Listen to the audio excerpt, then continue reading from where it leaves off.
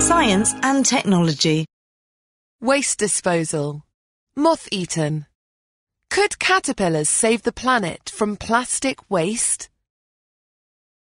Most scientific research follows a logical progression, with one experiment following on the findings of another. Every now and then, however, serendipity plays a part. Such is the case with a paper just published in Current Biology, which reveals to the world a moth capable of chewing up plastic. The experiment behind the paper was inspired when Federica Bertocchini, an amateur beekeeper who is also a biologist at Cantabria University in Spain, noticed caterpillars chewing holes through the wax in some of her hives and lapping up the honey. To identify them, she took some home in a plastic shopping bag, but when a few hours later she got around to looking at her captives, she found the bag was full of holes, and the caterpillars were roaming around her house.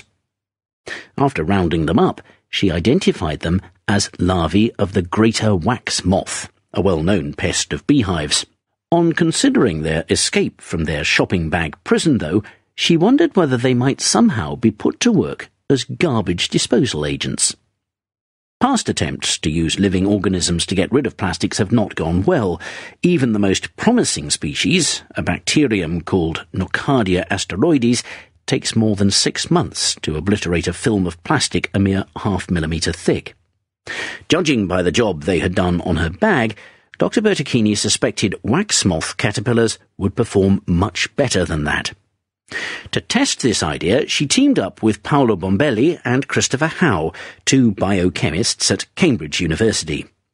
Dr. Bombelli and Dr. Howe pointed out that, like beeswax, many plastics are held together by methylene bridges, structures that consist of 1 carbon and 2 hydrogen atoms, with the carbon also linked to 2 other atoms. Few organisms have enzymes that can break such bridges, which is why these plastics are not normally biodegradable. The team suspected wax moths had cracked the problem. One of the most persistent constituents of rubbish dumps is polyethylene, which is composed entirely of methylene bridges linked to one another. So it was on polyethylene that the trio concentrated. When they put wax moth caterpillars onto the sort of film it had taken Nocardia asteroides half a year to deal with, they found that holes appeared in it within 40 minutes. On closer examination, Dr. Bertocchini and her colleagues discovered that their caterpillars each ate an average of 2.2 holes, 3 millimetres across, every hour in the plastic film. A follow-up test found that a caterpillar took about 12 hours to consume a milligram of shopping bag. Such bags weigh about 3 grams, so 100 larvae might, if they spent half their lives eating, consume 1 in a month. Whether releasing wax moths on the world's surplus plastic really is sensible is not yet clear. For one thing, it has not been established whether the caterpillars gain nutritional value from the plastics they eat, as well as being able to digest them. If they do not, their lives as garbage disposal operatives are likely to be short, and even if they do, they will need other nutrients to thrive and grow. Another question is the composition of their feces. If these turn out to be toxic, then there will be little point in pursuing the matter. Regardless of this, though, the discovery that wax moth larvae can eat plastic is intriguing. Even if the moths themselves are not the answer to the problem of plastic waste, some other animal out there might be.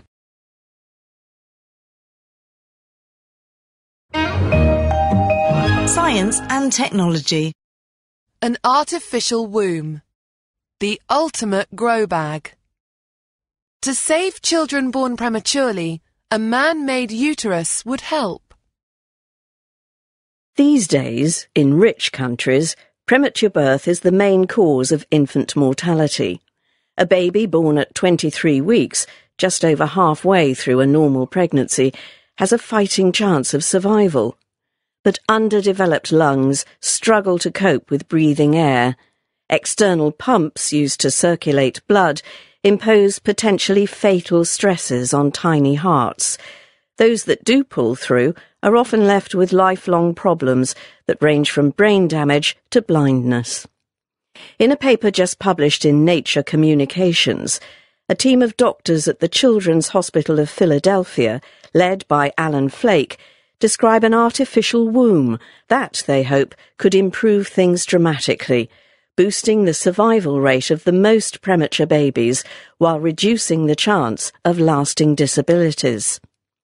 The device, which looks a bit like a high-tech jiffy bag, is designed to mimic a real womb as closely as possible. The fetus, a lamb in the team's trials, is surrounded in a substitute for the amniotic fluid that keeps the animal's lungs filled with liquid in a real uterus. Once the fetus is placed inside the bag, it is sealed to prevent germs entering. The cannulas, which carry blood away to be recharged with oxygen and nutrients, are inserted into the animal's umbilical cord, and the tubing in the oxygen exchange system is short, which lets the researchers dispense with pumps entirely. Instead, they rely on the animal's own heart to push blood around the system. The results are impressive. The artificial womb kept premature lambs alive for 4 weeks, which is longer than any previous attempt. The researchers say they could have carried on for longer still had their trial protocols not forbidden it. The lambs developed normally, growing wool and moving around as they would in a natural womb. When Dr. Flake's team subsequently dissected them, they found no evidence of the strokes that sometimes afflict premature babies in conventional incubators. The aim is to produce a system that could help human babies born at 23 weeks, which is currently the lower limit of viability. Between a third and half of such babies survive, and even that requires heroic efforts. It will be a while, though, before the technology arrives in hospitals. For one thing, the parallels between sheep and people are not perfect. Human fetuses at a similar stage of gestation are only about a third of the size of lambs, so the equipment will have to be shrunk commensurately. And any procedure applied to such delicate patients will require a lot of proving before regulators give the go-ahead. Treating mothers at risk of premature birth with steroids, for instance, helps prepare their baby's lungs for breathing air and is now routine. But it took more than 20 years of tests and research before that discovery was deemed robust enough to make its way into hospitals.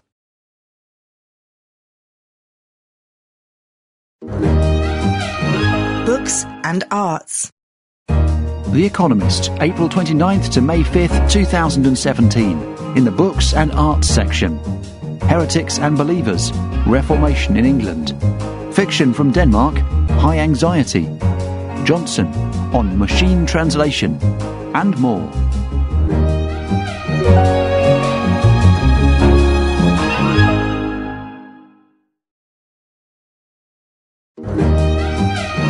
Books and arts. Book review. The Reformation in England. Fanning the Flames. The English were surprisingly divided about the Tudors' break with the Pope in Rome and the introduction of the Reformation. Just a day after the English Book of Common Prayer was first used in Sandford Courtenay, Devon, on Whit Sunday in 1549, an angry mob appeared at the church door. They demanded that the elderly rector reconsider using the new liturgy. Somewhat sheepishly, one imagines, he decided to don his popish vestments and revert to saying the Latin Mass. That village protest was the first of a series of English uprisings in Norfolk, Oxfordshire, and the southwest, which led to perhaps 10,000 deaths as King Edward VI regime suppressed dissent. It would be a mistake to think that the English Reformation was mostly peaceful, with beheadings and burnings confined to a small and fervent elite. The historiography of Tudor England usually focuses on the monarch's reformation, how the state imposed religious change on the nation. Shelves groan with royal histories, but new accounts of how the ordinary English felt, objected to, and imbibed it all are much more scarce. On the 500th anniversary of Martin Luther's Reformation, Peter Marshall has written a fine history of a momentous time, as seen from the bottom up, drawing on a wide range of primary sources and his evident scholarship. Mr. Marshall has two contentions. First, that the English did not meekly comply with religious change. In the cities they were enthused by it, but many others resisted, especially in the rural and conservative north and west of the country. Second, that though royal supremacy was the aim, the state ultimately lost control as Christian pluralism flowered. In places, the king's majesty was questioned, as some began to think afresh about monarchy and church government. England ended with a less united religion than it had at the start of the 16th century. The central story will be familiar. Henry VIII wanted to cut financial and legal ties to the Catholic Church in order to achieve national sovereignty and marry whom he liked. He was keen to shut down monasteries, rivals to kingly power for nearly 1,000 years, but he was never a zealous advocate of radical new ideas, about the meaning of the communion service, for example. Henry's attempts to please opposing court factions left England with a vague, incoherent set of tenets for a church without a pope, thinks Mr. Marshall. Confusion about the national religion led more people to define and investigate their faith for themselves. Under Henry's children, Edward VI and Mary, state zealotry fueled outrage and enthusiasm. Edward's ministers set out to destroy idolatry in church, including saints' paintings, church silver, inappropriate altars, and glitzy vestments. Mary returned sovereignty to Rome and launched a campaign of burning heretics. In St. Paul's Cathedral hung a rood, a grand figure of Christ on the cross, the centre of the medieval churchgoers' attention and piety, which provided a political bellwether through these years. The rood was ordered to come down under Edward. It crashed to the floor, killing 2 labourers beneath, perhaps not a great omen. The rood was ordered up again in Mary's reign. A man rose from his pew to deliver a mocking encomium to your mastership, the ascendant rood. It soon came down again under Elizabeth I. What became known as the Elizabethan settlement, a return to Protestantism, far from settled the matter. The Queen's bishops wanted to go further than Edward VI. Some in England wished to ban bishops altogether, looking to John Calvin in Geneva for inspiration. Elizabeth's bishops despaired of her liking for icons and vestments, but defended her nonetheless. Mr. Marshall provides convincing evidence that Catholicism survived well into Elizabeth's reign. At least 800 clergymen were deprived or removed themselves for reasons of conscience, including as many as a quarter of the clergy in one diocese, Rochester, that is not far from Canterbury. Only 21 out of 90 senior clergy in northern England assented to the settlement, and 36 openly disagreed. Dissent among middle-ranking clergy was even higher. Of those not removed by the 1559 flu epidemic, fewer than half wished to continue. A rebellion, reckoned to be 7,000 strong, in favour of the Pope in 1569, was brutally suppressed. Many followers of the old religion simply conformed and dissembled. It is hard to understand how the people coped through these years. Tombs were vandalized, vicars protested at funerals, one village curate was known to shave his Protestant beard every time a change in religion was rumoured. However the English survived the Reformation, they did so as a nation divided. Whig histories typically focus on the progress that the state and evangelicals made in forging a Church of England, a history of the winners. Mr. Marshall's contribution is a riveting account of the losers as well, the English zealots and cynics who wanted a better world or an unchanging one. The resulting story is of a Henrician supremacy that failed and an Elizabethan unity that never was.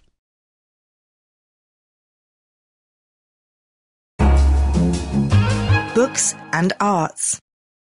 Book review. Britain and the European Union Brexit blues.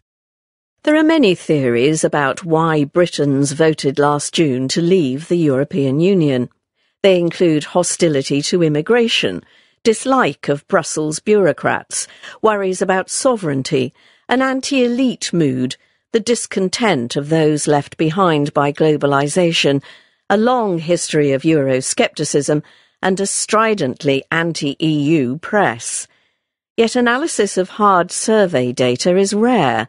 The great virtue of Brexit, Why Britain Voted to Leave the European Union, by 3 academics, is that it is based on detailed regression analyses of panel surveys carried out both before and after the vote.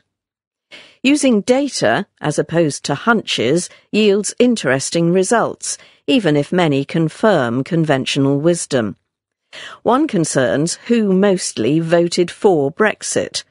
The answer is old people, non-graduates, and those from lower social grades. Although members of the UK Independence Party, or UKIP, founded to take Britain out, tend to be male, there was no gender bias. Nor were Brexit voters necessarily poor. Many were in the home counties and south, as well as the less well-off north and east. A second is the importance of immigration. When David Cameron promised a referendum in his speech at Bloomberg in January 2013, he made no reference to this.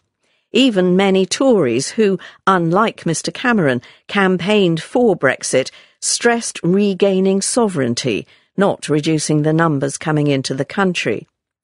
But the authors put more credence on the goal of Nigel Farage, UKIP's then leader, to make people see migration and Europe as the same. Indeed, a third conclusion is the central role of UKIP and Mr Farage. It was the rise of UKIP, more than his own restive backbenchers, that drove Mr Cameron to offer the referendum. And far from causing damage, splits within the Leave campaign may even have helped. Mr Farage could appeal to those once dismissed by Mr Cameron as fruitcakes, loonies and closet racists, while Boris Johnson and Michael Gove, 2 leading Tory Brexiteers, could win over the more globally minded. Yet Brexit did not prevail just because Leavers outfought Remainers. More important were what this book calls baked-in views, built up over years of criticism of the EU. When Mr Cameron came back from Brussels in February 2016 to campaign to remain, his credibility was weakened by his previous attacks. Even armed with dire warnings of the costs of Brexit, so-called Project Fear, it proved impossible to persuade voters, partly because many who believed Project Fear consciously decided to give priority to curbing migration. Remainers never tried to make a serious case in favour of immigration. More controversially, the authors argue that there may turn out not to be large costs from Brexit. They note that, for most countries, including Britain, EU membership has not had much impact. Accession to the club has more often than not been followed by slower growth. Yet this is not convincing. Nobody knows what would have happened had the country not joined, and most economists, including those at the impartial Bank of England, reckon that membership has made Britain more competitive, raising growth. What may be true is that other policy choices matter more than being in the world's largest trading bloc. That notion chimes with the different economic performance of EU countries. Broadly, Germany and the Scandinavians have done well, whereas France and the Mediterranean countries have not.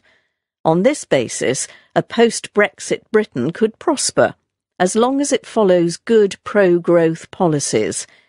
As an ill-tempered election in June draws near, however, that proviso is worrying.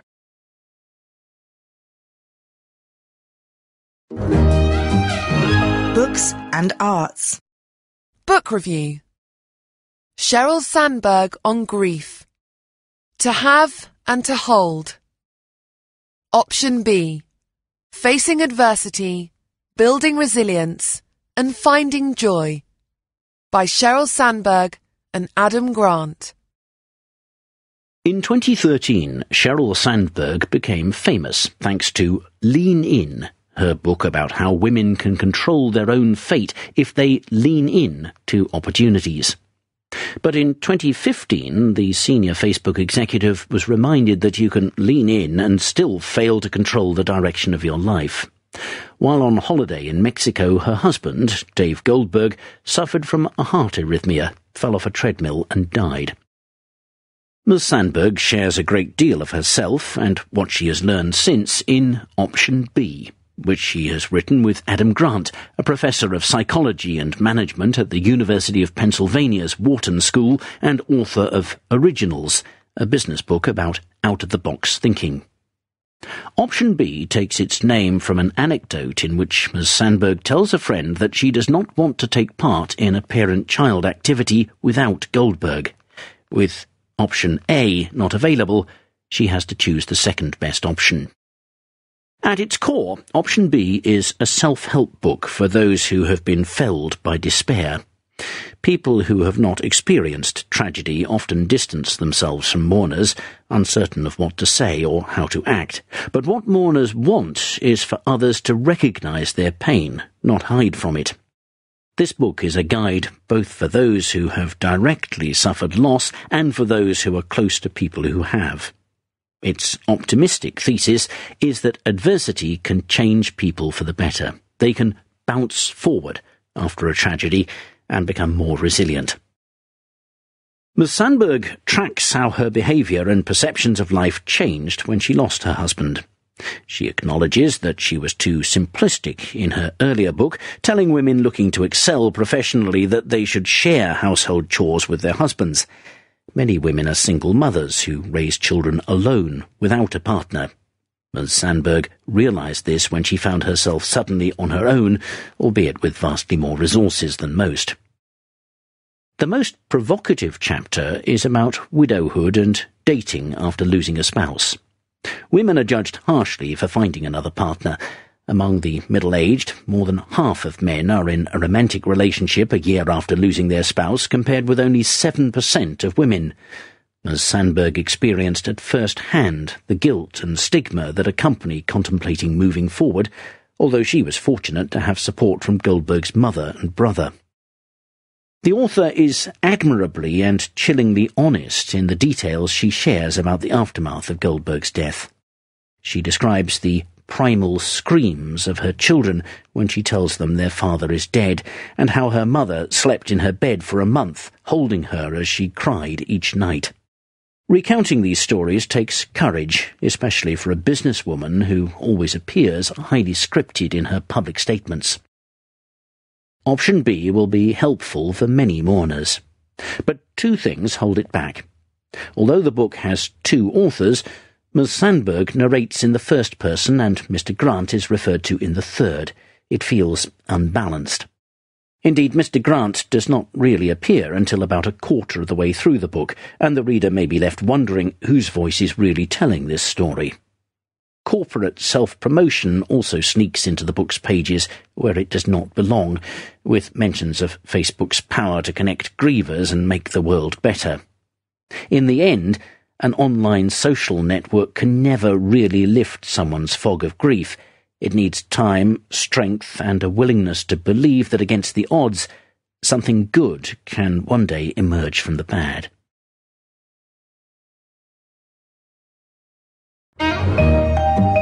Books and arts. Book review.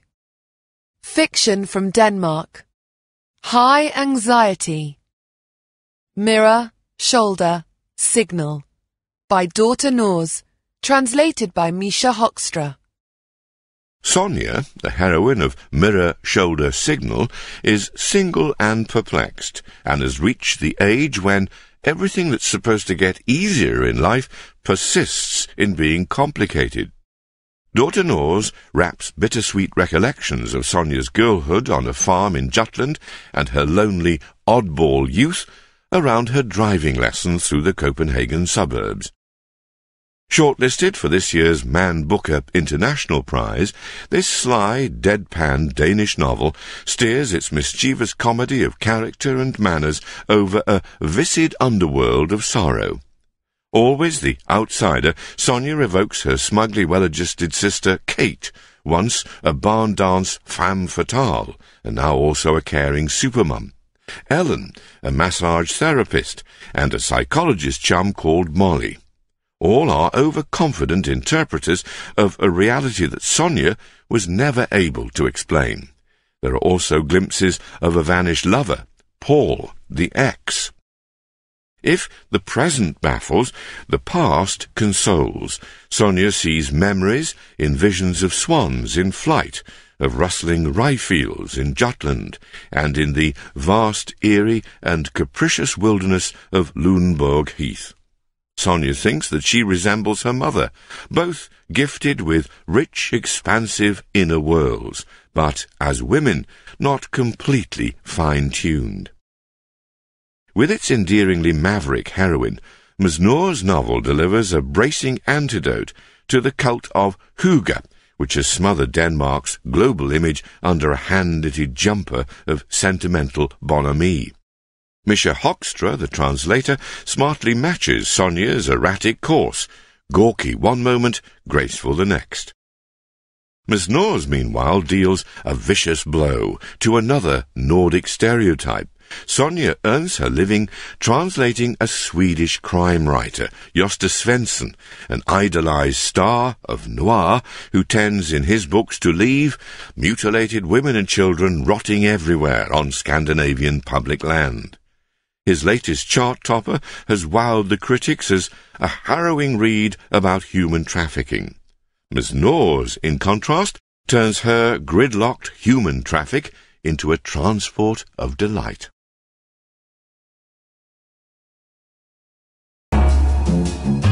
Books and arts. The Museum of the American Revolution. A Hymn to the Republic.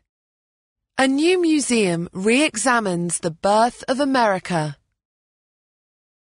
For people who pride themselves on keeping their eyes on the future, Americans often seem mired in their own history. Here, the past is never safely buried, but is continually exhumed to shape and reshape the present. Political battles are waged through contested narratives that have been centuries in the making. The new Museum of the American Revolution in Philadelphia, which is only 2 streets from Independence Hall, the nation's birthplace, will help shape people's understanding of the founding struggle for many years to come. David McCullough, a Pulitzer Prize-winning historian and long-time champion of the project, believes it will serve as an exemplar for an age sorely in need of a moral compass. He hopes that learning more about those who were engaged in the desperate struggle for liberty, in particular the example of George Washington, will inspire current and future generations. Character, it's what counts most of all.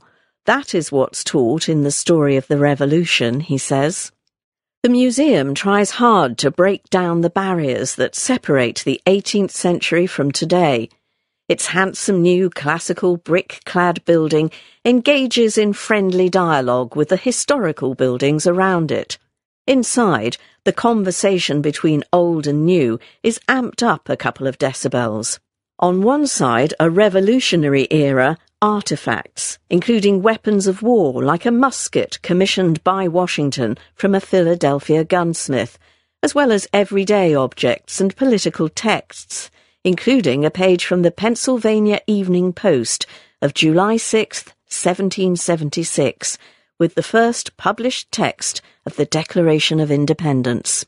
Fleshing out these stories, a tableau with life-size mannequins that recreate telling moments, the toppling of a statue of King George in New York, a meeting of the leaders of the Oneida Indian Nation as they debate whether to join the colonists' struggle. The story of the nation's founding springs to life in an atmosphere that more closely resembles a theme park than a traditional archive.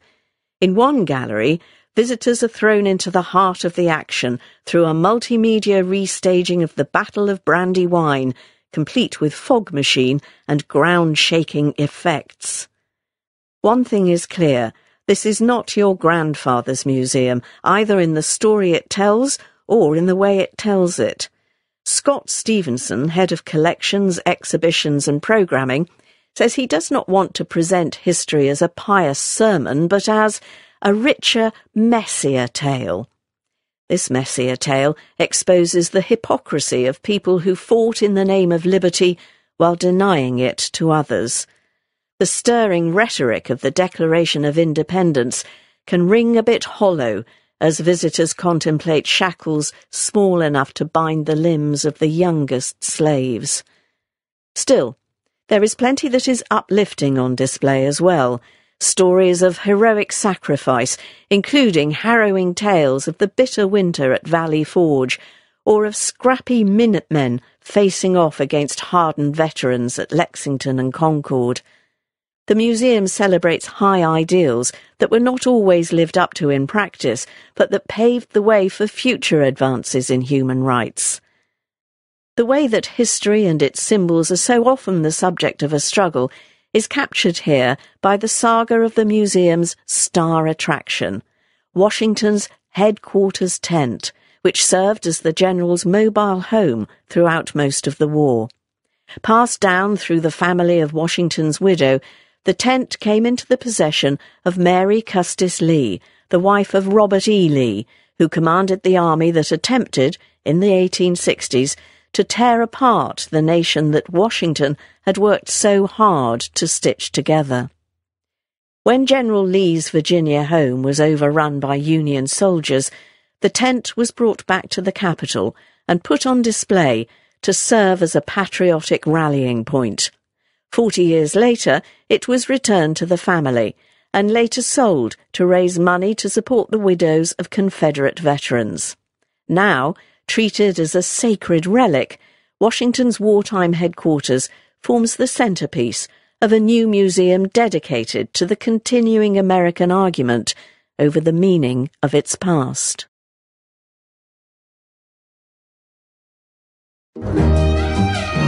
Books and arts. Johnson. Word for word. Translation platforms such as Google Translate cannot replace humans, but they are still astonishingly useful. Arab newspapers have a reputation, partly deserved, for tamely taking the official line. On any given day, for example, you might read that a source close to the Iranian Foreign Ministry told Al-Hayat that Tehran will continue to abide by the terms of the nuclear agreement as long as the other side does the same. But the exceptional thing about this unexceptional story is that, thanks to Google, English-speaking readers can now read this in the Arab papers themselves.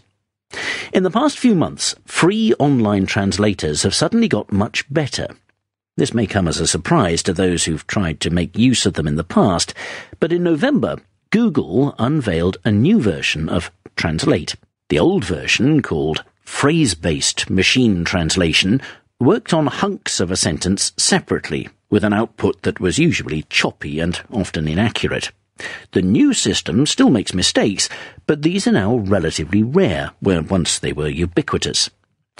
It uses an artificial neural network, linking digital neurons in several layers, each one feeding its output to the next layer in an approach that is loosely modelled on the human brain. Neural translation systems, like the phrase-based systems before them, are first trained by huge volumes of text translated by humans. But the neural version takes each word and uses the surrounding context to turn it into a kind of abstract digital representation. It then tries to find the closest matching representation in the target language based on what it has learned before. Neural translation handles long sentences much better than previous versions did. The new Google Translate began by translating 8 languages to and from English, most of them European. It is much easier for machines and humans to translate between closely related languages. But Google has also extended its neural engine to languages like Chinese, included in the first batch, and more recently to Arabic, Hebrew, Russian and Vietnamese, an exciting leap forward for these languages that are both important and difficult. On April 25th, Google extended neural translation to 9 Indian languages.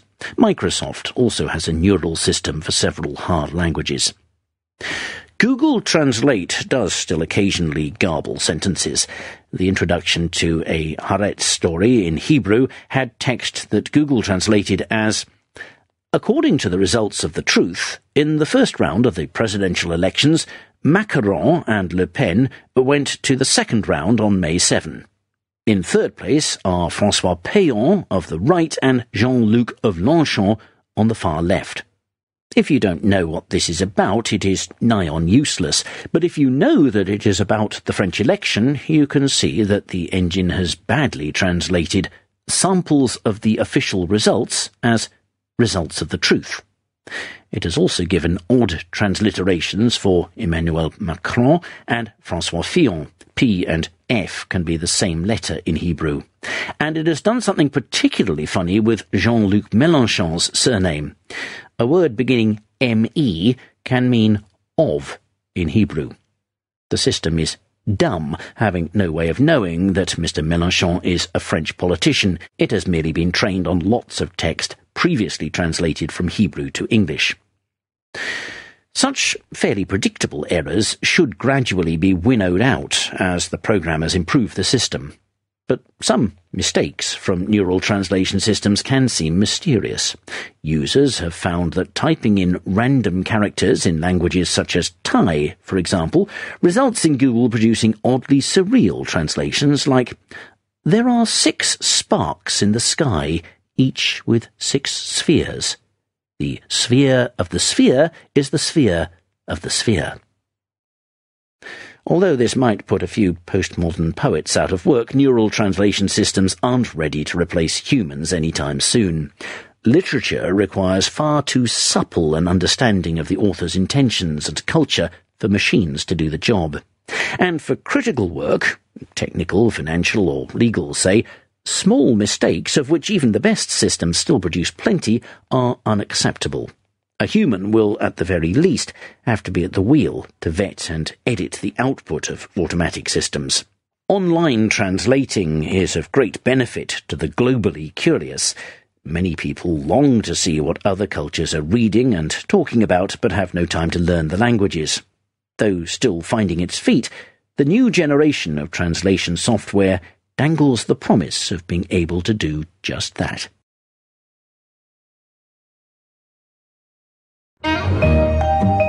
Obituary. Emma Marano. Ancient as the hills. Emma Marano, the oldest recorded Italian, and for a year the oldest person in the world, died on April 15th, aged 117. Those who live to be very old are never previously famous. Few in the world know them, and they know almost nothing of the world. Emma Marano had never been to Rome, let alone abroad. Her world was Palazzo Verbagna, on the shores of Lake Maggiore in northern Italy, stretching to Varallo Sesia in the hills, where she had family. The fading photographs she would lay out on a lace cloth for reporters showed herself and her siblings enjoying lunch outside, posing in Palazzo's main square and on the lakeside promenade, all within a stroll of the tiny flat down an alley by the Church of San Leonardo, where she still lived. For her last 15 years, though she could walk, she did not leave it. The very old tend not to have led glamorous lives. They work deep in the fabric of the everyday. Miss Marano's job, from the age of 13 to 55, was in Maioni's jute factory, sewing sacks for potatoes. After that, she worked for 20 years as a dinner lady at a local college. The young Emma wondered sometimes, since she had a lovely voice, a voice that would stop men in their tracks when she sang "Parlami d'amore, Mario" from the window about a musical career. But the thought wasn't serious, and she contented herself with listening to Claudio Villa's popular songs on the radio, a device first dreamed up in the year she was born.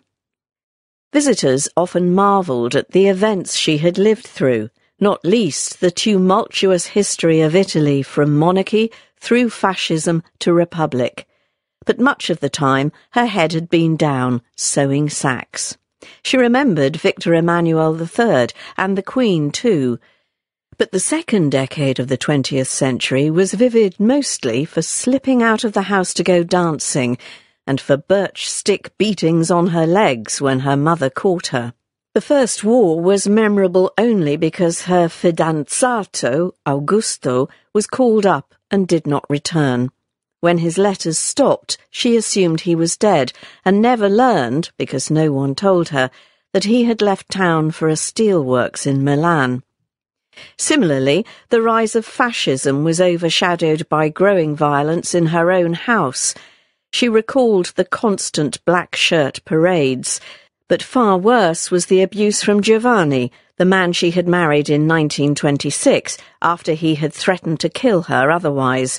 She dreaded marrying him, but could not escape. He was from the lake, too, living in the same courtyard, and both sets of parents pressed her. In 1937, she had a little son. He lived from January till August. The next year, she kicked Giovanni out and they separated. Divorce was not yet legal and separation itself was rare. This made her a pioneer, she felt. When researchers called, puzzling over her longevity, she told them that a single life definitely helped. She refused to let anyone dominate her, including the manager of the jute factory, who completely lost his head over her and proposed running away together. That in the days when lowly female workers did not dare answer back to superiors. And her determination played a part too. It showed in the large baby photograph she kept in the kitchen, bold, dark eyes, a fierce little chin, her amulet askew on her neck. It was just as evident in middle age, when she prided herself on working hard to pay for things she wanted, like her hand-carved bedroom suite, and at 112, when she still manoeuvred heavy copper pans on the stove and put down newspaper to save her floors from muddy feet. The family genes were good, with several members living to advanced old age, but as a girl she was often ill. The doctor diagnosed anemia and advised a move to the lake shore, from which she did not move again. He also told her to eat 3 eggs a day, 2 of them raw, a diet she kept to for almost a century, usually scooping them up with biscotti from a bowl. For lunch she had pasta with raw minced meat, for supper a glass of milk. At night she would raid the biscotti and the large tin of giandiotti, local hazelnut chocolates, that sat on the sideboard. Last came her home-spiked grappa, infused in a wide-necked jar with 7 sage leaves, herbs and a few grapes, and taken in spoonfuls every day. This diet, doctors said, broke all the rules. Its only virtues were simplicity and long regularity. Those same virtues applied to her life as a whole. It had 3 pillars: family, self-sufficiency, and faith. Her flat was a shrine to them all. Glass bead rosaries were draped over framed photographs of her parents, brothers, and sisters, and the Holy Family presided above her bed. The Madonna and Child watched over her bedside table, where she kept the anti-aging cream she faithfully smoothed on each night. She liked to watch Mass on Channel 4, since it was shorter than the Rai one. She had not lost her impish streak. As for death, Con la vegna, and her prized collection of chiming clocks ticked her way towards it. On May 12, 2016, fame and glamour arrived together as she became the world's oldest person. Officials rained certificates on her. The gas company thanked her for her loyalty, and the mayor for her services to tourism.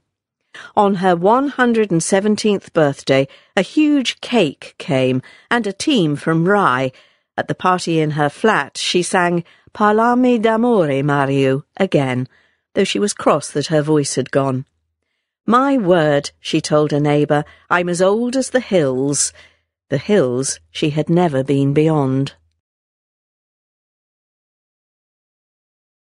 The Economist. April 29th to May 5th, 2017. Word for word. The articles from this week's edition of The Economist, including... From the Leaders section, End-of-Life Care, How to Have a Better Death. From the Business section, The Office of Tomorrow, Sofas and Surveillance. From the Americas section, Canada and the United States, Food Fight, and more.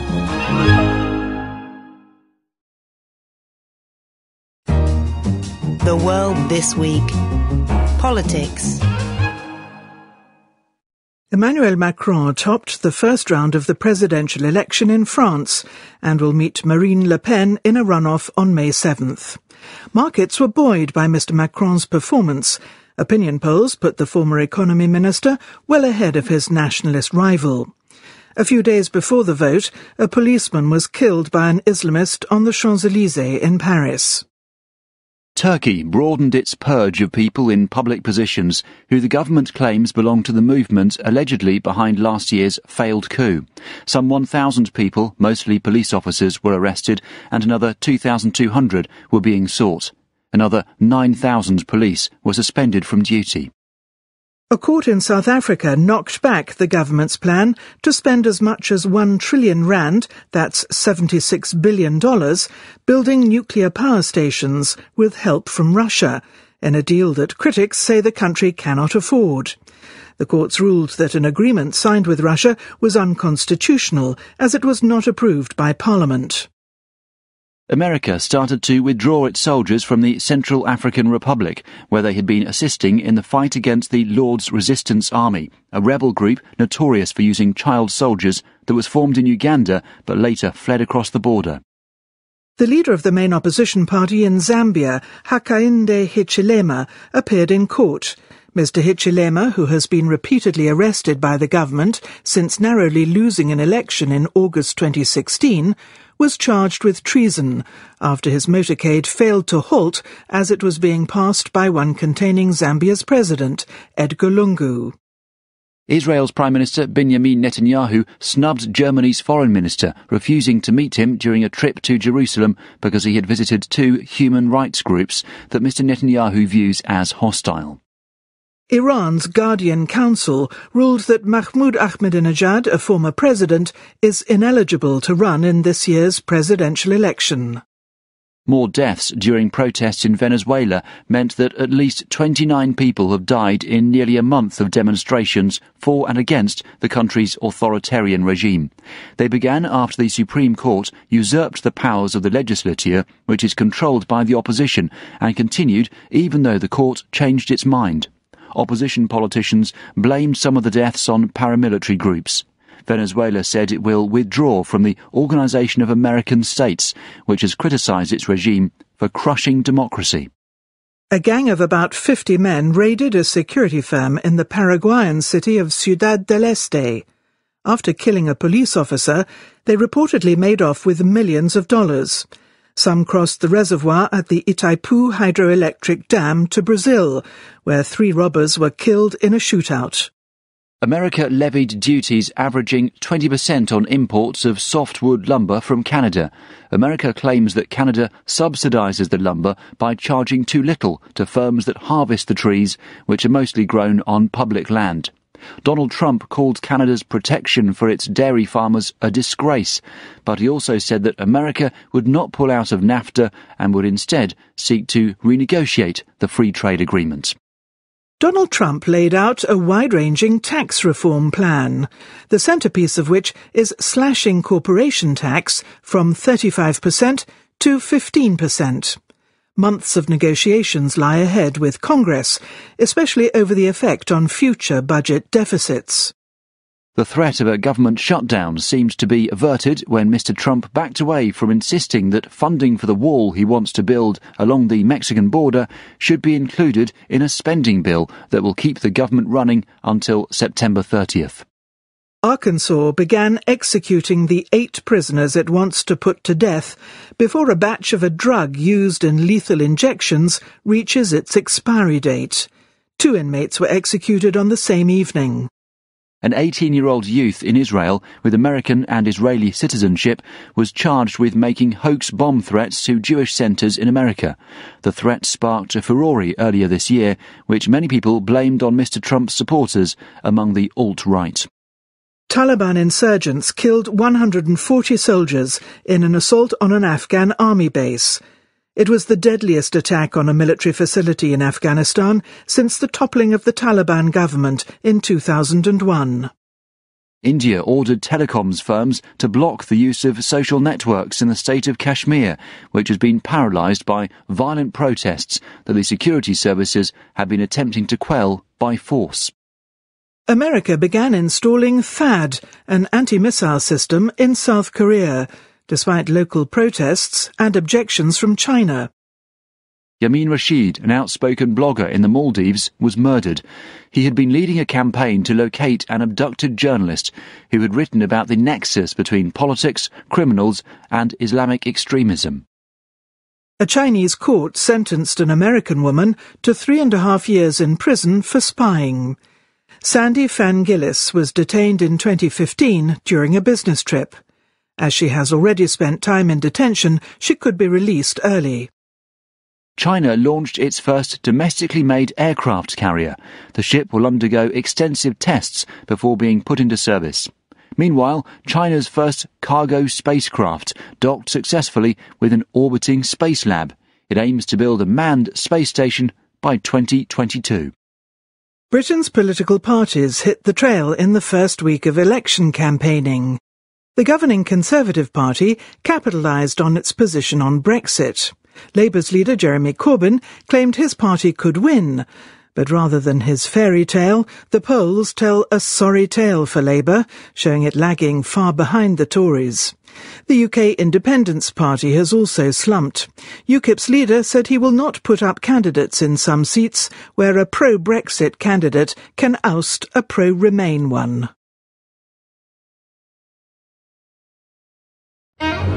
The World This Week. Business.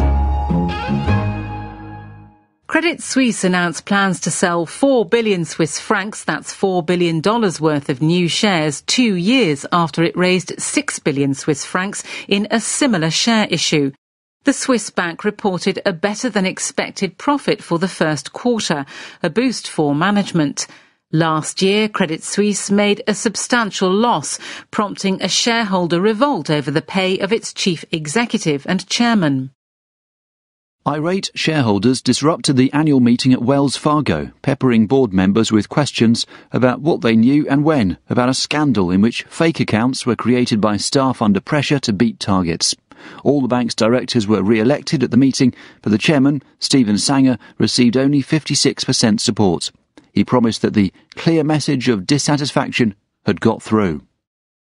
The British government at last recovered all the money it spent bailing out Lloyds Banking Group during the financial crisis, mostly by selling tranches of the shares it had bought, but also because of hefty dividends it received after Lloyds returned to financial health. The bank doubled its pre-tax profit in the first quarter to £1.3 billion, that's $1.6 billion, and lifted its outlook for the year. The European Commission confirmed that Greece recorded a primary budget surplus, which excludes debt repayments, of 4.2% of GDP last year. That was the country's first such surplus in 21 years, but the IMF reckons Greece is not out of the woods yet. SNCF, the French state-owned rail company, joined a consortium that includes Stagecoach and Virgin Trains to bid for the contract to operate trains on the proposed high-speed 2 link that will run between London and the north of England. SNCF will have a 30% stake in the joint venture. United Airlines published a report into the case of a passenger who was violently removed from a plane because he refused to give up his seat after being bumped. United said it will reduce overbookings on certain flights, increase the amount for voluntarily giving up a seat to $10,000, and give staff more training in how to calm tense situations. The Nasdaq stock market index closed above the 6,000 mark for the first time. It breached 5,000 during the dot-com boom in 2000. After that bubble burst, it didn't hit 5,000 again until March 2015. The biggest companies on the Nasdaq in 2000 were Microsoft, Cisco and Intel. Today they are Apple, Google and Microsoft. The tech-heavy index has outperformed the S&P 500 so far this year. A post-election rally in the share prices of banks and industrial companies has wavered, and investors are instead piling into high-growth tech firms. Facing up to criticisms that it is not doing enough to tackle the problem, Google decided to change the algorithm on its search engine in order to give less prominence to fake news and other low-quality content. Google and social media sites such as Facebook were lambasted last year for hosting hoax news articles during the US election. Lafarge Holcim said that Eric Olson would resign as chief executive following an independent internal report into the cement maker's decision to keep a factory operating in Syria during the early years of the civil war. The report's summary acknowledged that Lafarge had paid off armed groups to keep workers safe and the plant open. But the firm says Mr. Olson was not responsible for the scandal. PPG, an American chemical company, again raised its takeover offer for Akzo Nobel, a Dutch maker of paints which owns the Dulux brand. Akzo has repeatedly spurned PPG's approaches, to the chagrin of some investors. This week it roundly rejected a call by an activist hedge fund to hold a meeting of shareholders to discuss sacking the chairman. Bernard Arnault simplified his holdings in LVMH and Christian Dior by unveiling a complex transaction to buy out investors in the latter. The deal is worth around 12 billion euros, that's $13 billion. The luxury goods business has picked up recently, but rather than make new purchases, Mr. Arnault wants to consolidate his LVMH empire. Famous for its stilettos and a favourite of Princess Diana, Jimmy Choo put itself up for sale following a run of bad results. The shoemaker is 70% owned by JAB Holding, an investment firm that is focusing its business on building a coffee retail empire. For the first time in 130 years, Britain's electricity network generated power over a full day without having to use coal. The linchpin of the Industrial Revolution, coal now fuels only around 10% of Britain's electricity generation, as coal-fired power stations are gradually phased out.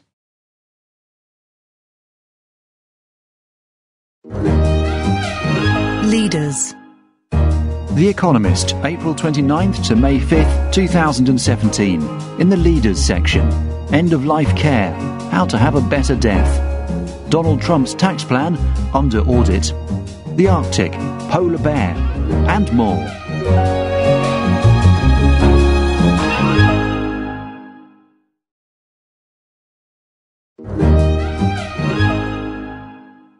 As a listener to The Economist's audio edition, you're familiar with our unrivaled insight into politics, business, science, technology and the arts.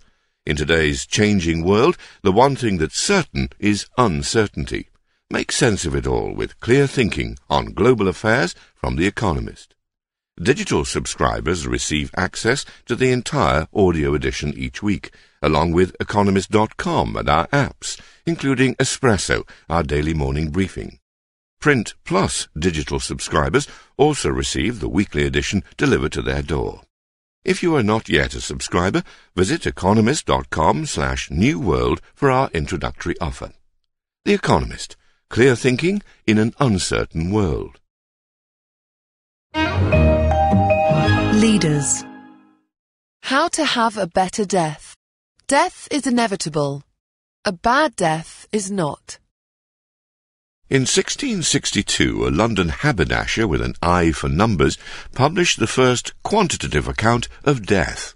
John Graunt tallied causes such as the king's evil, a tubercular disease believed to be cured by the monarch's touch. Others seem uncanny, even poetic. In 1632, 15 Londoners made away themselves, 11 died of grief, and a pair fell to lethargy. Graunt's book is a glimpse of the suddenness and terror of death before modern medicine. It came early, too. Until the 20th century, the average human lived about as long as a chimpanzee. Today, science and economic growth mean that no land mammal lives longer. Yet an unintended consequence has been to turn dying into a medical experience. How, when, and where death happens has changed over the past century. As late as 1990, half of deaths worldwide were caused by chronic diseases. In 2015, the share was 2/3. Most deaths in rich countries follow years of uneven deterioration. Roughly 2/3 happen in a hospital or nursing home. They often come after a crescendo of desperate treatment. Nearly 1/3 of Americans who die after 65 will have spent time in an intensive care unit in their final 3 months of life. Almost 1/5 undergo surgery in their last month. Such zealous intervention can be agonizing for all concerned. Cancer patients who die in hospital typically experience more pain, stress, and depression than similar patients who die in a hospice or at home. Their families are more likely to argue with doctors and each other, to suffer from post-traumatic stress disorder, and to feel prolonged grief. Most important, these medicalized deaths do not seem to be what people want. Polls, including one carried out in 4 large countries by the Kaiser Family Foundation, an American think tank, and The Economist, find that most people in good health hope that when the time comes, they will die at home. And few, when asked about their hopes for their final days, say that their priority is to live as long as possible. Rather, they want to die free from pain, at peace, and surrounded by loved ones for whom they are not a burden. Some deaths are unavoidably miserable. Not everyone will be in a condition to toast death's imminence with champagne, as Anton Chekhov did.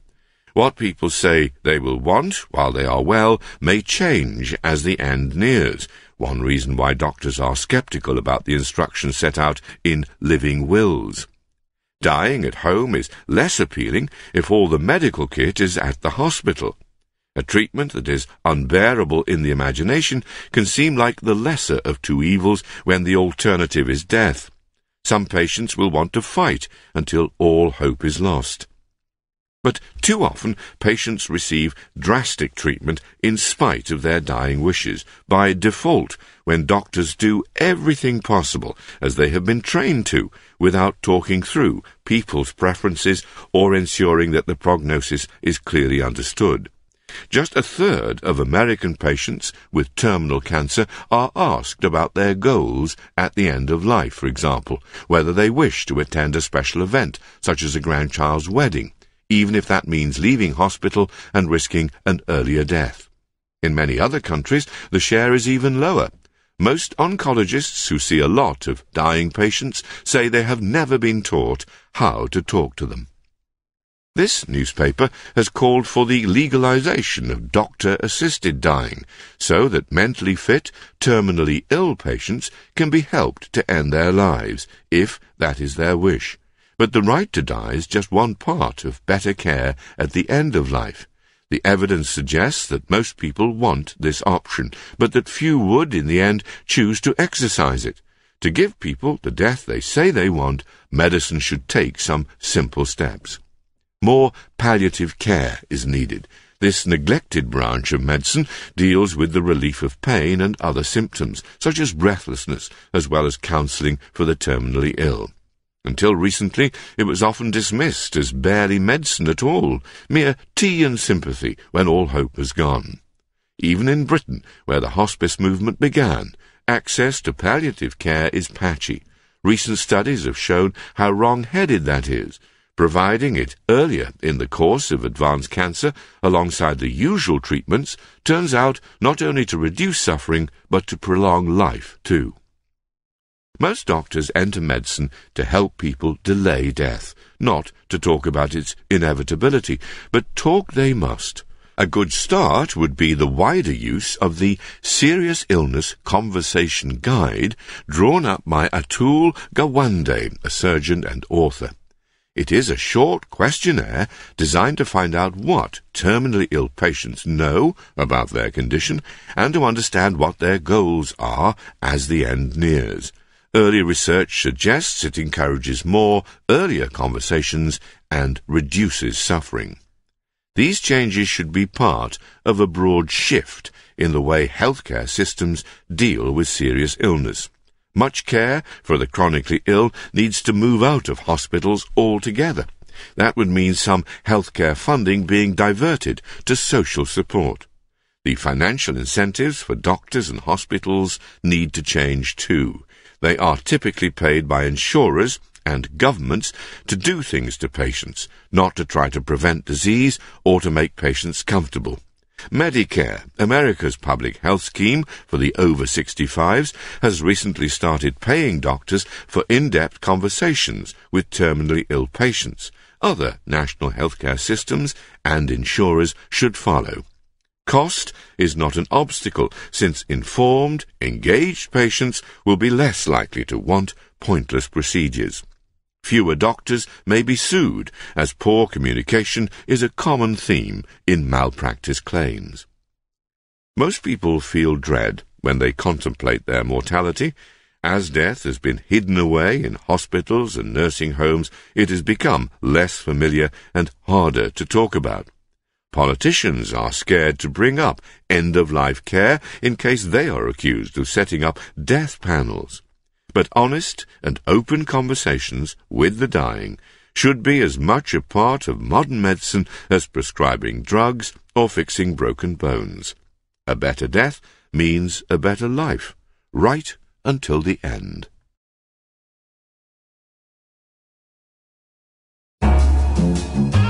Leaders. Donald Trump's tax plan. Under audit. The Trump administration's tax plan does not match its laudable rhetoric. America's tax system is a disaster. It is a self-defeating combination of fairly high tax rates and generous exemptions that mean little money is actually raised. It is mind-bogglingly complex. The income tax code is so knotty that America has as many tax preparers per 1,000 people as Indonesia has doctors. It distorts behaviour. American firms have at least $1 trillion worth of cash stashed abroad to avoid the taxman. Change is hard, but not impossible. In 1986, Ronald Reagan and lawmakers from both parties proved that, with sufficient patience, persistence and willingness to compromise, it can happen. Their bill slashed tax rates while broadening the tax base so much that no revenue was lost. In fact, the money raised from corporations rose after Reagan signed the bill. This newspaper would cheer heartily if the set of principles unveiled by the Trump administration on April 26th marked the first steps towards meaningful tax reform. The White House is making many of the right noises. It promises simplification by, say, reducing 7 personal income tax brackets to 3 and getting rid of some of the deductions that distort behaviour and add complexity. It pledges tax relief for middle-income earners by doubling the income tax threshold. It plans to replace America's extraterritorial approach, whereby foreign profits are subject to American taxes when they are repatriated, with a more sensible territorial one. Much of this is welcome. Alas, Mr. Trump's tax plan is just an opening gambit. There are many reasons to doubt that America will end up with a Reaganite outcome. To see why, consider corporate tax first. The Trump team wants to cut the corporate tax rate to 15% from 35% today. But its claim to pay for the cuts with a sustained rise in economic growth is fanciful. The plan does not include the lucrative border adjustment provision sought by House Republicans. Instead, in addition to the promise of faster growth, it relies on a one-off tax on repatriated foreign profits and the abolition of deductions. The trouble is that some gaping loopholes have already been protected, and others are likely to open up. Take, for example, Mr. Trump's desire to extend the 15% rate to individuals who run small firms. This would cause high earners to masquerade as firms in order to benefit from a lower rate. The administration thinks it can stop this, but history suggests otherwise. A failure to keep taxes for individuals and small firms the same was one of the mistakes of the 1986 tax reform. It contributed to the number of S corporations growing by almost 500% between 1980 and 2002. More recently, Kansas tried something a bit like Mr. Trump's proposal at a state level. It led to a surge in avoidance. Despite the doubling of the income tax threshold, the proposed changes to personal tax contain a lot that is regressive. This week's outline includes big giveaways that benefit only the rich. The top rate of income tax would fall from 39.6% to 35%. The alternative minimum tax, which makes avoidance harder, would be scrapped. So too the estate tax, a change benefiting only those leaving more than $5.5 million to their heirs. As just the opening round in a negotiation, this week's announcement could yet lead to something decent. To achieve sensible, long-lasting reform, Mr. Trump needs the support of some Democrats in the Senate. In a best case, that would lead the administration to think harder about how to make the plan revenue neutral and to spread the benefits of lower taxes to the middle class. The danger is that it leads somewhere else entirely, a tax cut that principally benefits the rich and that is paid for with more borrowing.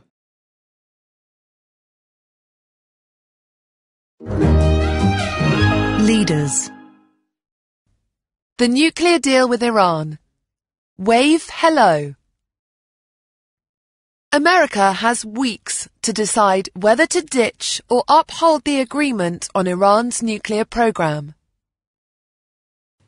Time is running out for Donald Trump to make up his mind about the Iran nuclear deal of 2015. Before May 17th, President Trump must decide whether to continue Barack Obama's suspension of nuclear-related sanctions, Iran's reward for constraining its nuclear program. If Mr. Trump does not issue a waiver, sanctions will snap back. The other signatories to the deal will see America as the aggressor. Unless Iran goes on to violate the deal flagrantly, they will not follow suit. The chances are that Iran would then slowly crank its program up again. That would be a terrible outcome. The Joint Comprehensive Plan of Action, or JCPOA, as the deal is known, has got Iran to mothball most of its uranium enrichment centrifuges and redesign its nuclear reactor at Arak to produce much less plutonium. Before the JCPOA, Iran was just a few months away from being able to make an atom bomb. That has been pushed back to a few years.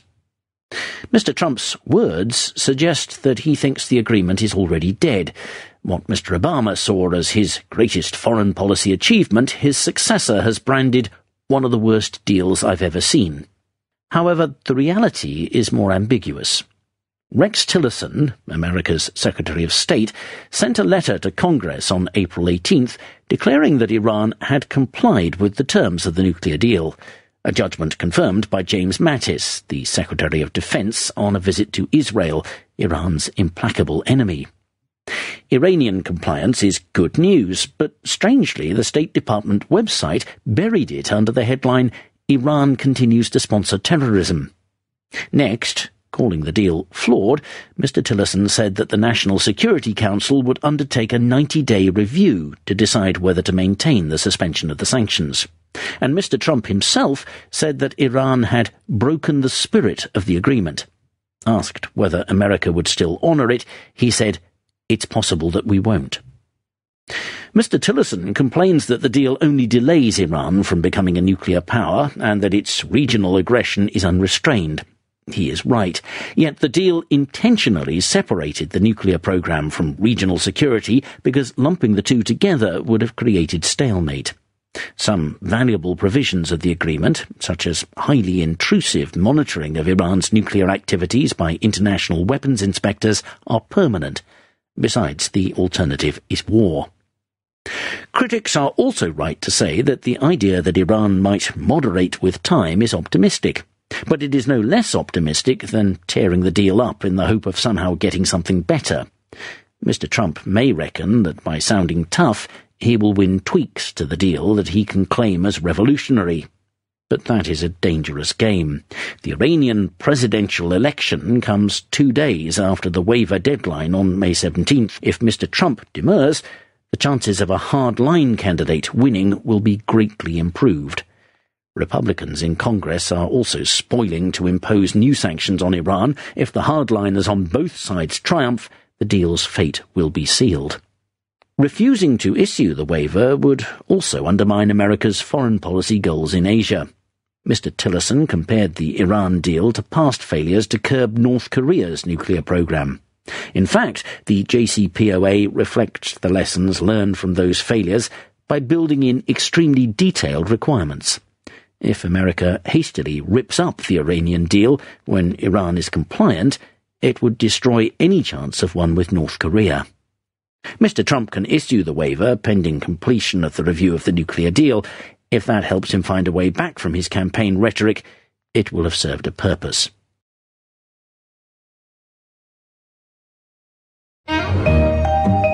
Leaders. The Arctic. Polar bear. The Arctic, as it is known today, is almost certainly gone. Those who doubt the power of human beings to change Earth's climate should look to the Arctic and shiver. There is no need to pore over records of temperatures and atmospheric carbon dioxide concentrations. The process is starkly visible in the shrinkage of the ice that covers the Arctic Ocean. In the past 30 years, the minimum coverage of summer ice has fallen by half. Its volume has fallen by 3/4. On current trends, the Arctic Ocean will be largely ice-free in summer by 2040. Climate change skeptics will shrug. Some may even celebrate. An ice-free Arctic Ocean promises a shortcut for shipping between the Pacific coast of Asia and the Atlantic coasts of Europe and the Americas, and the possibility of prospecting for perhaps a fifth of the planet's undiscovered supplies of oil and natural gas. Such reactions are profoundly misguided. Never mind that the low price of oil and gas means searching for them in the Arctic is no longer worthwhile, or that the much-vaunted sea passages are likely to carry only a trickle of trade. The right response is fear. The Arctic is not merely a bellwether of matters climatic, but an actor in them. The current period of global warming that Earth is undergoing is caused by certain gases in the atmosphere, notably carbon dioxide. These emit heat in the form of sunlight, but block its radiation back into space in the form of longer wavelength infrared. That traps heat in the air, the water, and the land. More carbon dioxide equals more warming, a simple equation. Except it is not simple. A number of feedback loops complicate matters. Some dampen warming down, some speed it up. Two in the Arctic may speed it up quite a lot. One is that seawater is much darker than ice. It absorbs heat rather than reflecting it back into space. That melts more ice, which leaves more seawater exposed, which melts more ice, and so on. This helps explain why the Arctic is warming faster than the rest of the planet. The deal on climate change made in Paris in 2015 is meant to stop Earth's surface temperature rising by more than 2 degrees Celsius above pre-industrial levels. In the unlikely event that it is fully implemented, winter temperatures over the Arctic Ocean will still warm by between 5 and 9 degrees Celsius compared with their 1986 to 2005 average. The second feedback loop concerns not the water but the land. In the Arctic, much of this is permafrost. That frozen soil locks up a lot of organic material. If the permafrost melts, its organic contents can escape as a result of fire or decay in the form of carbon dioxide or methane, which is a more potent greenhouse gas than CO2. This will speed up global warming directly, and the soot from the fires, when it settles on the ice, will darken it and thus speed its melting still more. A warming Arctic could have malevolent effects. The world's winds are driven in large part by the temperature difference between the poles and the tropics.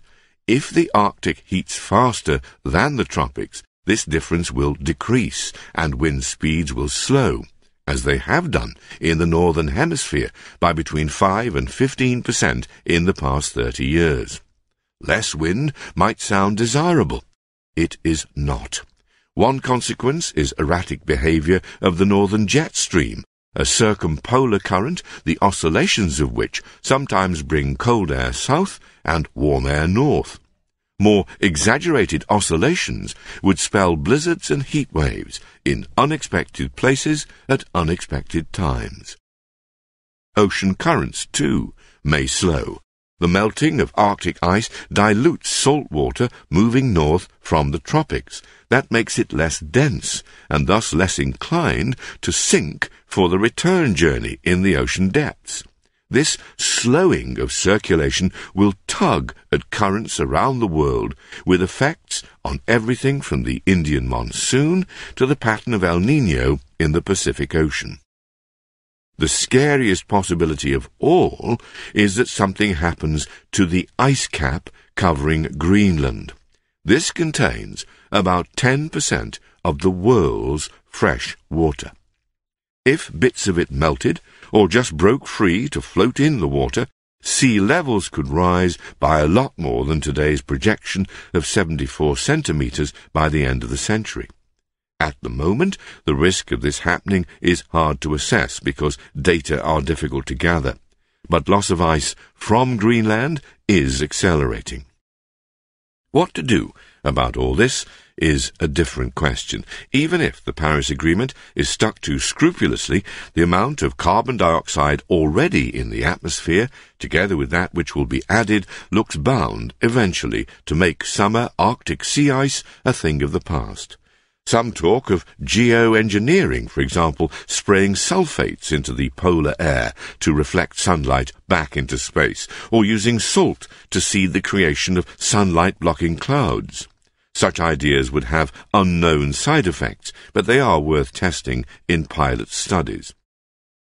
The hard truth, however, is that the Arctic, as it is known today, is almost certainly gone. Efforts to mitigate global warming by cutting emissions remain essential, but the state of the Arctic shows that humans cannot simply undo climate change. They will have to adapt to it.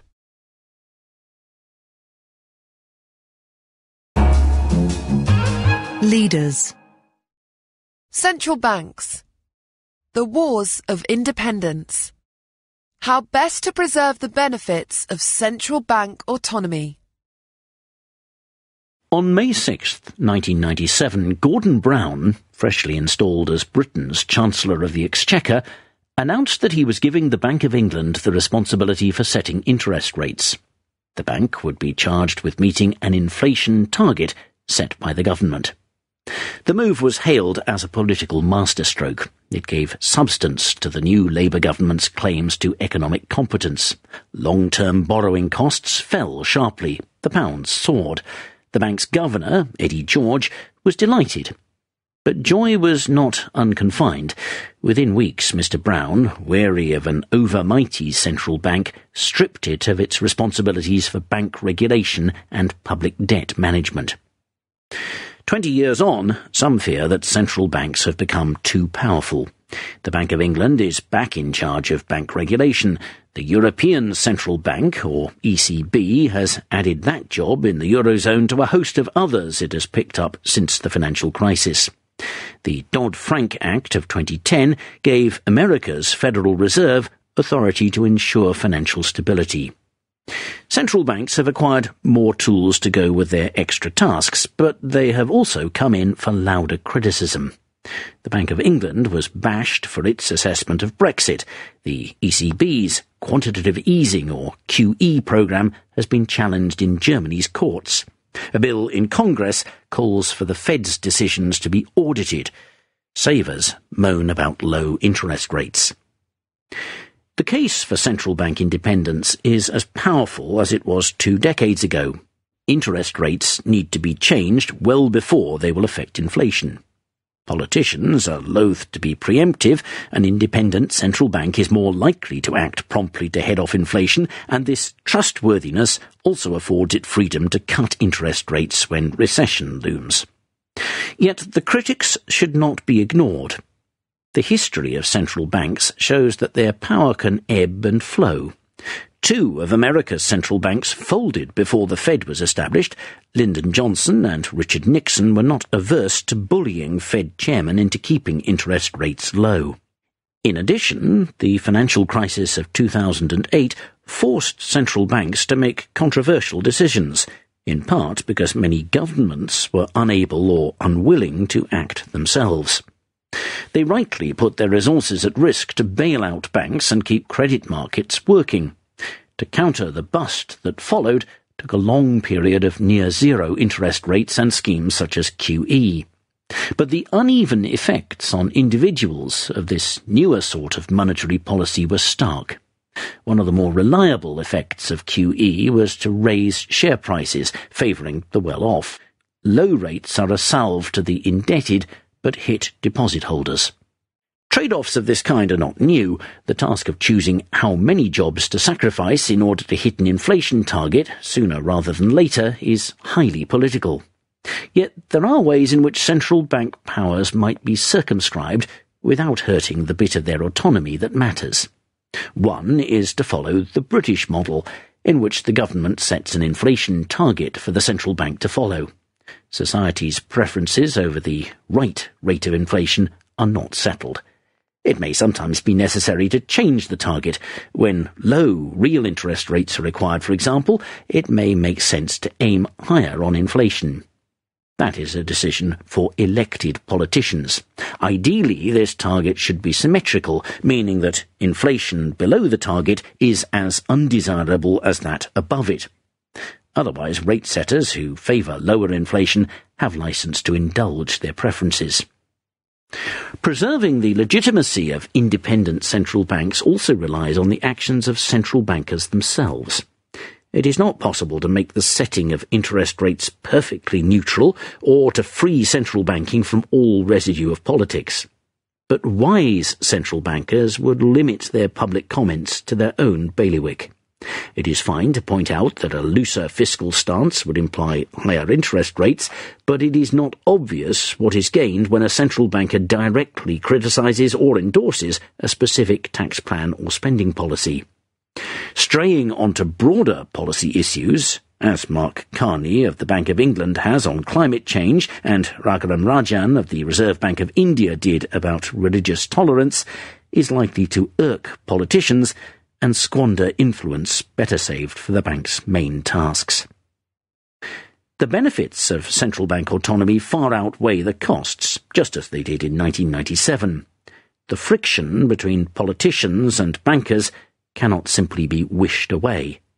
To keep the critics at bay, central bankers must be accountable for the powers delegated to them, and disciplined in their exercise.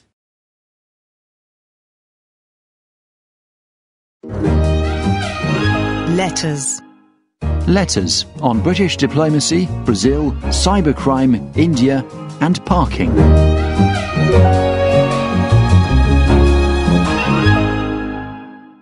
The Diplomatic Front. From Simon Fraser, Permanent Under-Secretary from 2010 to 2015, Foreign and Commonwealth Office, London. Badgett is correct. Britain needs a reinvigorated foreign policy led by a stronger Foreign Office. Article April 15th. The world is full of new uncertainties, not least Brexit and the election of President Donald Trump. The British are conflicted about what they want. For many, the Brexit vote was about reducing our exposure to the world. If Britain expects a place at international top tables, we will need to be clear what we bring to the party. That will not be achieved with Potemkin diplomacy. Fortunately, Britain still spends a lot on international action, but only a fraction of it on diplomacy, less than on pensioners' winter fuel allowance. Of every £1,000 of public spending, over £33 goes on defence, £12 on foreign aid, and £2 on the Foreign Office. 7 government departments now handle aspects of international policy. That includes the departments for aid, trade, defence, finance, interior or migration, and leaving the EU. To avoid fragmentation, the Foreign Office should coordinate international policy, as the Treasury does domestic economic policy. On Badgett's question about who is the best person to lead this, I plead the fifth. Brazil's Academy Awards. From Ejmal Basha, Rio de Janeiro. Your account of the closeness of my election to the Brazilian Academy of Letters as reflecting a dispute between the culture wing and a supposed public servants' clutch in the Academy was inaccurate. Article Bard of Belindia, April 15th. The vote is secret, but in my own calculations, out of the 18 votes I received, 9 were from the strictly literary members, and 9 were from other culture representatives, such as journalists and historians.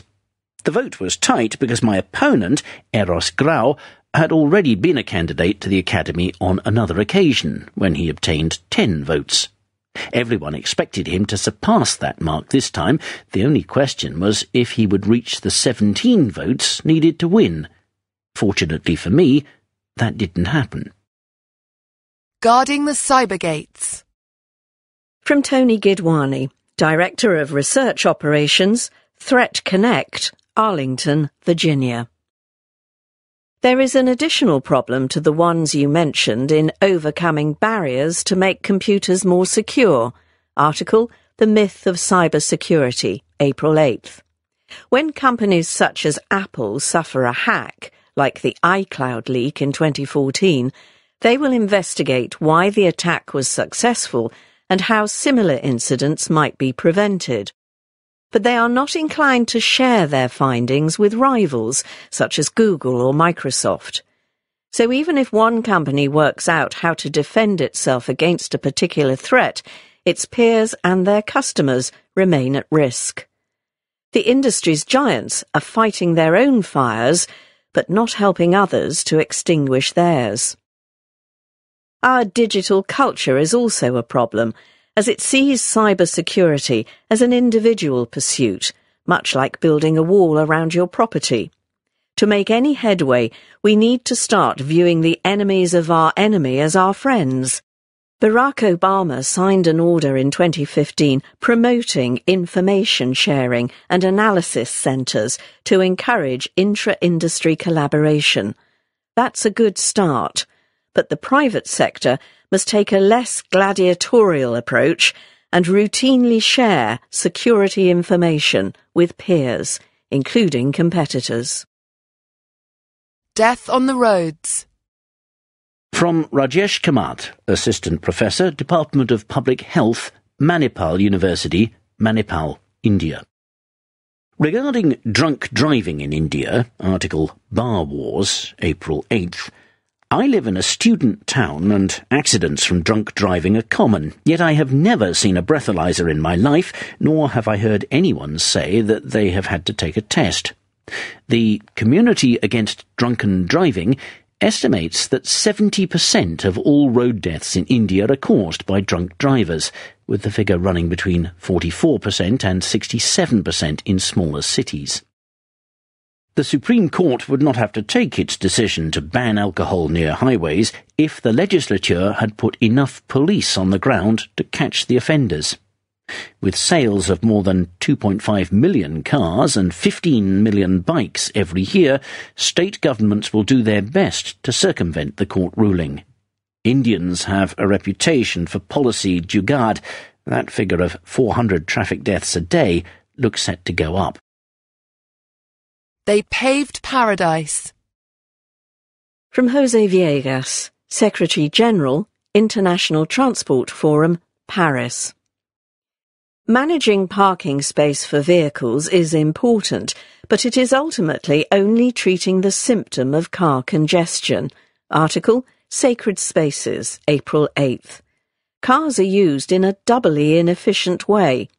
They run for only 50 minutes in every 24 hours and carry just over a single passenger on average. If capacity could be doubled and the number of cars reduced accordingly, parking would no longer be an issue. The answer is ride-sharing. We ran simulations based on data from Lisbon, in which buses and cars were replaced by different types of shared vehicles. The results were striking. A very similar level of service was provided with less than 5% of the current car fleet. The need for street parking disappeared. We are running the same simulation for other cities, among them Auckland, Dublin and Helsinki. Self-driving vehicles, by contrast, are not in themselves the solution. They are likely to increase car use because those who can't drive now will. They also reduce the incentives for sharing. So although parking space should become less of a problem with self-driving vehicles, city streets themselves might come to resemble parking lots. From Todd Colby, Orlando, Florida. I would be more likely to join a carpool or take public transport if I knew that my fellow co-workers and I were going into and out of the office at the same time. The erosion of the traditional 8-hour workday is one reason why people don't share rides. We don't know exactly when we'll be heading home at the end of the day. From Kenneth Grundy, High Wycombe, Buckinghamshire. Apocalypse Now, article April 8th, overlooked the importance of parking to employment and job creation. The private car lubricates the job market. In southeast England, outside London, anyone with a car has access to a huge job market with a radius of about 40 miles. Without it, he has access only to his hometown and trains to London. To work its magic, the car needs to be able to park, and the parking must be affordable. From Jürgen Pape, Granville, Ohio. Praying to St. Anthony may work for some when trying to find parking. Others ensure a slot by filling spaces with fake fire hydrants that they conveniently keep in their cars.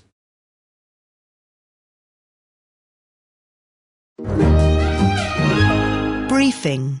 The Economist, April 29th to May 5th, 2017. In the briefing section, the Arctic, skating on thin ice, and sea levels and storms, a thaw point.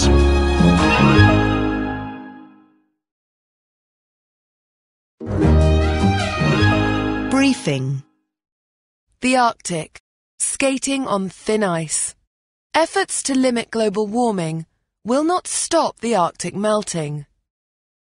Due to the global warming, please keep the Snow Hotel door closed, reads a sign at the entrance to what appears to be a giant white mound near Kirkenes, close to Norway's Arctic border with Russia. The owners want to preserve the frozen friezes of unicorns, reindeer and butterflies that adorn its walls. Patches of translucence in the ceilings of the hotel's 25 icy rooms suggest the warmth outside is winning. Artificial snow helps build a structure anew each November, and it usually disappears before May. The season has shortened in recent years, says one employee. The cold comes later than before. The Snow Hotel's lengthening off-season is a small sign of an immense transformation in the Arctic, where the environment is changing more rapidly than in the rest of the world. Little can be done to keep its white wastes intact. A great thaw is inevitable as the climate responds to an accumulation of carbon emissions in the atmosphere. International efforts to limit global warming will at best slow the changes, perhaps making the consequences merely terrible rather than catastrophic.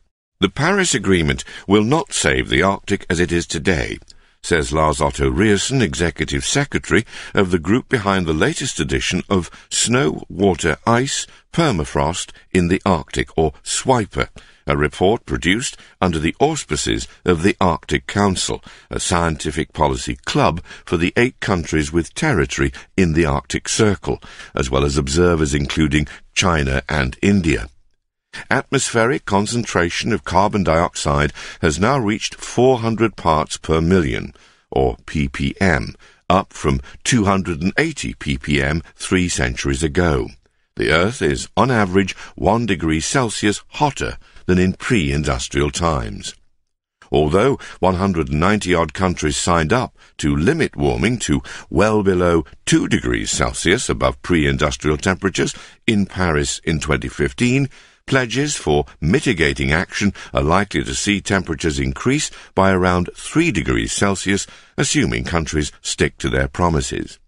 But different parts of the world warm at different rates. Even if the Paris Agreement is implemented in full, the Arctic will warm by between 5 degrees Celsius and 9 degrees Celsius above the 1986 to 2005 average over the Arctic Ocean in winter. The thaw is happening far faster than once expected. Over the past 3 decades, the area of sea ice in the Arctic has fallen by more than half, and its volume has plummeted by 3/4. SWIPER estimates that the Arctic will be free of sea ice in the summer by 2040. Scientists previously suggested this would not occur until 2070. The thickness of ice in the central Arctic Ocean declined by 65% between 1975 and 2012. Record lows in the maximum extent of Arctic sea ice occurred in March. The most worrying changes are happening in Greenland, which lost an average of 375 billion tons of ice per year between 2011 and 2014, almost twice the rate at which it disappeared between 2003 and 2008. This is the equivalent of over 400 massive icebergs measuring 1 kilometre on each side disappearing each year. The shrinkage is all the more perturbing because its dynamics are not well understood.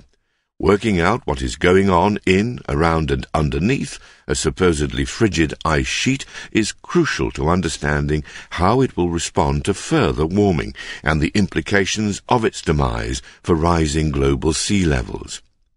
The Arctic has been warming at twice the rate of the rest of the world for decades because of feedback loops that have reduced the albedo effect, a measure of the way Earth reflects heat. Unlike the rest of the planet, the polar regions release more heat into space than they absorb, in effect cooling the planet because sunlight is reflected by ice and snow. When it is replaced by water or dark ground, more heat is retained. That is precisely what is happening in the Arctic's defrosting landscape. At sea, much Arctic ice once lingered throughout 1 year and into the next. In 1985, about 45% of ice was older and thus thicker, but by 2016 that amount had fallen by half. Huge expanses of ice now melt and refreeze over the year. Older ice tends to be jagged. When it melts, pools form between tough ridges, allowing some heat to reflect. Newly formed ice lets meltwater spread more evenly across its glassy surface. This reduces reflectivity still further. As the land in the Arctic warms and once permanently frozen ground unfreezes, greenhouse gases are released. The dead plants and animals in Arctic permafrost hold about half the world's carbon stored in soil. As this organic matter thaws, it decays, releasing carbon dioxide and methane, another powerful greenhouse gas, and insulating the planet still further. Unfrozen tundra is also tinder for fires. Shorter, snowy periods mean fire seasons will lengthen. In Alaska and parts of America's West, the average length of the fire season has already jumped from 50 days in the 1970s to 125 now. Changes in the environment are affecting the numbers and types of creatures that can live there too. Arctic waters are increasingly full of life. The edge of the ice shelf is a feast for many species due to ice algae and phytoplankton that appear there at the end of winter. But decreasing ice may lead to mismatches between the timing of reproductive cycles in creatures such as shrimp and the availability of plankton. As water warms, larvae hatch earlier. Any impact on the populations of tiny crustaceans will affect other creatures higher up the food chain, cod, seals, and polar bears, which need fat sources in their diet. At the same time, new mouths are coming to feed. Zooplankton from southerly waters have moved north at a rate of 200 kilometers a decade as the ocean has warmed. Bigger fish have followed their dinner northward. This sounds like welcome news for hardy fishermen, but it is unclear whether the Arctic can sustain the new arrivals. They will compete with and perhaps eat specialized species dependent on the ice shelf's edge for food. Some experts also argue that fresh water from melting ice in the Barents Sea will curb the growth of the nutrients its inhabitants need. It's all extremely uncertain and depends on ocean circulation patterns, says Michaela Asken, a fisheries professor from the University of Tromsø. Amid all this bad news about the state of the Arctic, the business opportunities associated with warming were supposed to cheer at least a few. The Arctic is an ocean covered in ice, ringed by land, whereas the Antarctic is a lump of land covered in ice, ringed by ocean. The 8 Arctic countries have interests in shipping, fishing, and drilling in the region. But finding profits amid the thaw is tough. Prospects look bleaker in many industries than they did 5 years ago, as the risks are better understood. The Arctic contains more than a fifth of the world's untapped hydrocarbon resources. But in the North American Arctic, offshore drilling was banned in December almost everywhere to protect ecosystems, although Donald Trump may reverse the moratorium.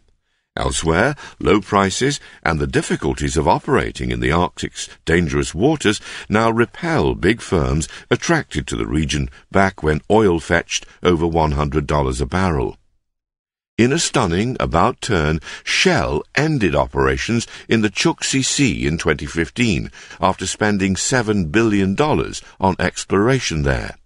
It says it did not find enough oil to justify continuing. Russian firms such as Rosneft are proving hardier. They have fewer opportunities to invest elsewhere, after all, and Russia needs the money. Low oil prices have taken a toll on an economy which relies on the Arctic for a fifth of GDP and a fifth of exports. The shipping industry is another for which Arctic promise has drifted away. In theory, shipping firms should benefit from access to a more open seaway. Using it to sail from northern Europe to northeast Asia can cut the length of voyages by 2/5 compared with travelling via the Suez Canal. But an expected shipping boom has not materialized. In 2012, only 1 million tons of goods were shipped through the Northern Passage, a paltry level of activity, yet one not achieved since. Even in the summer months, the Arctic Ocean is stormy, making timely delivery of goods impossible to guarantee. Drifting ice also poses a danger. Ships must be strengthened to withstand it, adding to construction costs. And a lack of coastal infrastructure, such as deep-water ports, means that spills of the heavy fuel oil that powers most vessels could wreak havoc on both ecosystems and reputations, because clean-up missions would have to set out from much farther away and would take much longer to be effective. A new polar code from the International Maritime Organization, which regulates shipping, came into force at the beginning of the year to try to address some of these concerns. It bans sewage discharges in polar waters and ones of oily mixtures. America and Canada, among others, want to go further. For one thing, they want a ban on heavy fuel oil, as there is in the Antarctic, which has various special protections.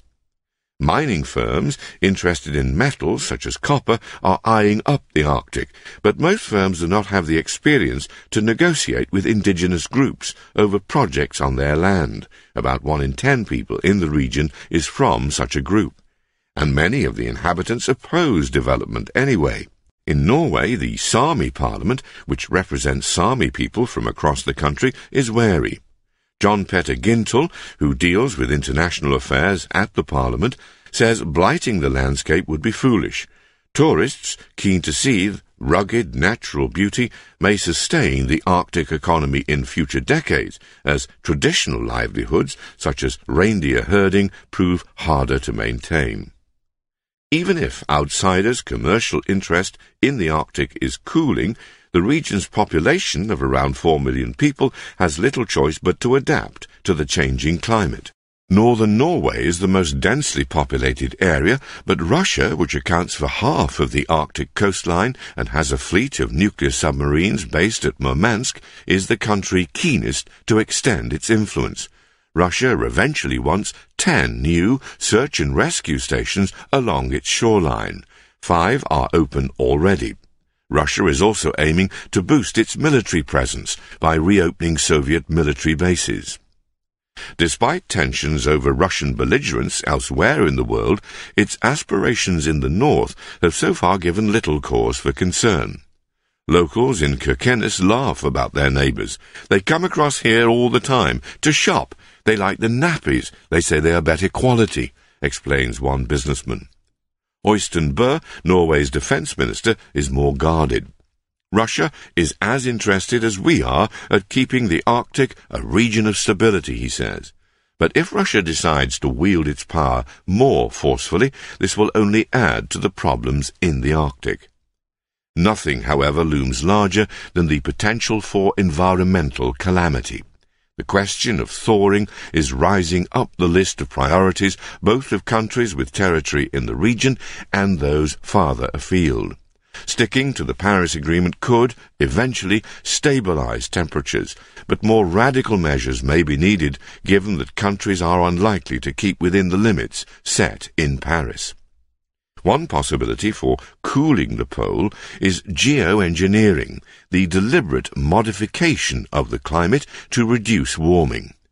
Pumping sulfate aerosols into the Arctic stratosphere from high-flying aircraft could be one way to blot out a bit of the sun. Such an approach would cool Arctic summers but have little effect in winter because there would be no sunlight to reflect. Injecting salt crystals into clouds over the Arctic Ocean to enhance their reflectivity might also encourage some cooling, though the helpfulness of this type of intervention is highly speculative. Either way, the gap between theory and practice is enormous and ethically fraught. Even if such ways to cool the planet could be managed on the vast scale necessary, other unwelcome outcomes cannot be discounted. When volcanoes release vast amounts of aerosols and sulfates into the air, they damage the ozone layer. Might the same be true for geoengineering? If polar ice returned, thanks to judicious management of solar radiation, water and weather cycles in the tropics might be altered if sulfates were released in just one hemisphere. And the ocean's chemistry would continue to change as concentrations of greenhouse gases in the atmosphere rise.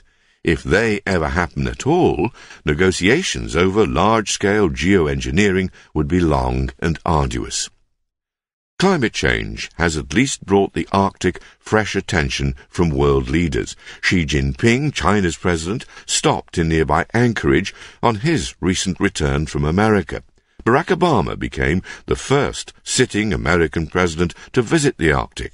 In May, a ministerial meeting of the Arctic Council, at which America will hand over the chairmanship to Finland for its 2-year stint, offers an opportunity for Rex Tillerson, America's Secretary of State, to set the new administration's policy for the region. To ensure political and commercial stability in a defrosting Arctic, and to limit the harm caused by and to the warming pole, countries need to pay it far greater attention. The danger is that it is already too late.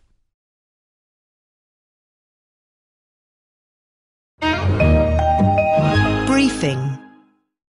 Sea levels and storms. A thaw point.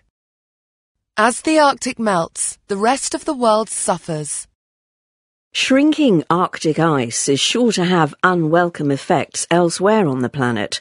But what precisely?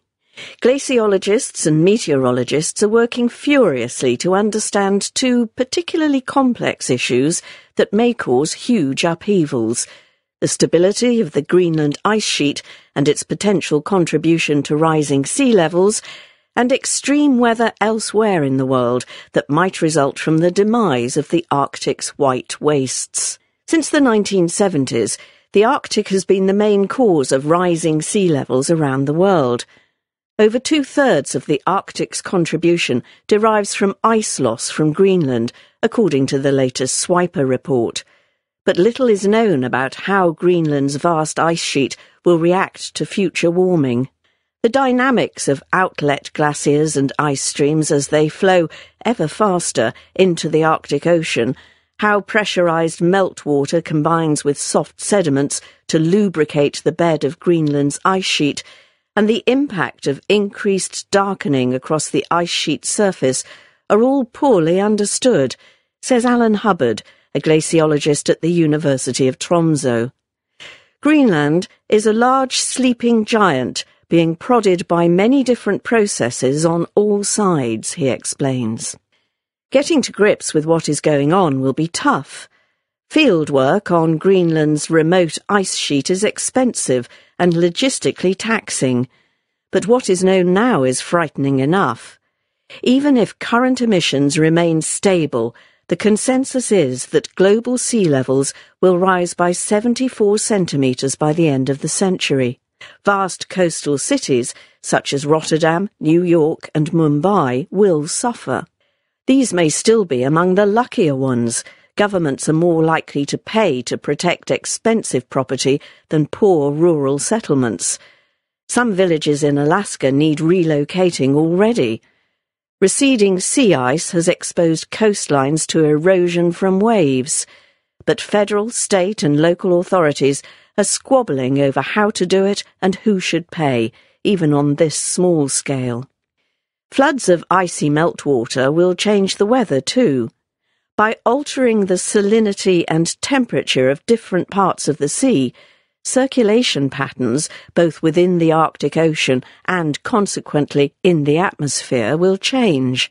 That will affect weather and climate phenomena, such as India's monsoon season, thousands of miles to the south. Scientists agree as much. Where they differ is on just how large the effect will be and which processes are involved. Extreme cold snaps pose a particular puzzle in this regard.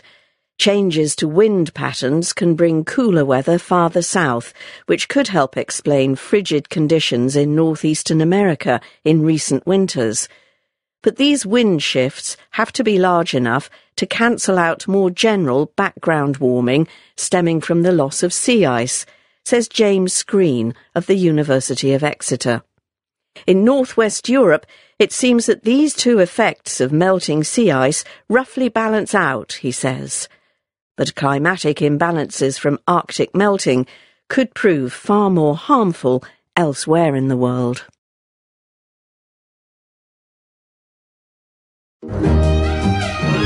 United States. The Economist, April 29th to May 5th, 2017.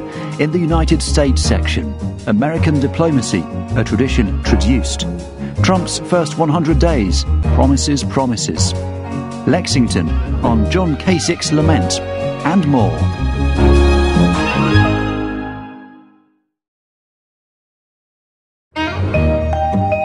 United States. American diplomacy, A tradition traduced. The State Department is far from perfect, but the administration's treatment of it is doing some real damage. Few Americans would have known it, but on New Year's Eve their diplomats probably prevented scores of killings in Central Africa and perhaps a war. President Joseph Kabila, Congo's long-stay autocrat, had refused to leave power, as he was obliged to do. Angry protesters were taking to the streets of Kinshasa, and Mr. Kabila's troops buckling up to see them there. Yet through a combination of adroit negotiating and the high-minded pushiness that comes with representing a values-based superpower, Tom Perriello, the State Department's then Special Envoy for the Great Lakes, and John Kerry, the then Secretary of State, helped persuade Mr. Kabila to back down. The resulting deal, brokered by the Catholic Church, committed Mr. Kabila to a power-sharing arrangement and retirement later this year. That would represent the first ever peaceful transition in Congo. But it probably won't happen. 3 weeks later, Donald Trump became president, and the State Department's 100-odd political appointees, including Mr. Kerry and Mr. Perriello, shipped out. That is normal in American transitions. But the most senior career diplomats were also pushed out, which is not. And only Mr. Kerry has so far been replaced by Rex Tillerson, a well-regarded former boss of ExxonMobil. He had no ambition to be Secretary of State or knew he was being interviewed for the job until Mr. Trump offered it to him. Now installed as the voice of American foreign policy, he has maintained, notwithstanding his undoubted qualities, an oil man's aversion to public scrutiny. He rarely speaks to journalists or visits American embassies on his trips abroad. He appears absorbed by the ticklish task of arranging a 31% cut in his department's budget, which Mr. Trump will shortly propose to Congress. The vacant positions, in effect almost the State Department's entire decision-making staff of undersecretaries, assistant secretaries and ambassadors, are being covered by mid-ranking civil servants who lack the authority or understanding of the administration's plans to take the initiative. America's diplomatic operation is idling at best. A sense of demoralization, described in interviews with a dozen serving and former diplomats, permeates it. I went to a policy planning meeting the other day, and we spent half the time talking about someone's bad back, says a diplomat. We've never been so bereft of leadership, says another. A third predicts a wave of resignations. To allies, the fallout from this neglect is less obvious. American diplomacy has become more passive than bungling. The American ambassador is still the most powerful foreign diplomat in just about any country, says a senior European politician. Still, there are costs to the administration's mismanagement of the State Department, including, for example, in Congo. After America went quiet on him, Mr. Kabila sabotaged the power-sharing agreement, renewing the prospect of violence. The scale of the assault Mr. Trump has launched on the State Department is unprecedented, yet consistent with a decades-old trend. The National Security Council, which has swollen from a staff of 20 in the late 1960s to over 400 under Barack Obama, has supplanted it as the primary instrument of foreign policy making. Spending on diplomacy has been slashed in relative terms. In 1950, when American diplomats were overseeing the reconstruction of Europe and a propaganda war against the Soviet Union, it was half that of the defense budget. Now, at less than 1% of the federal budget, it is only a tenth as large. This diminution is in part the result of large forces, including globalization and communications technology.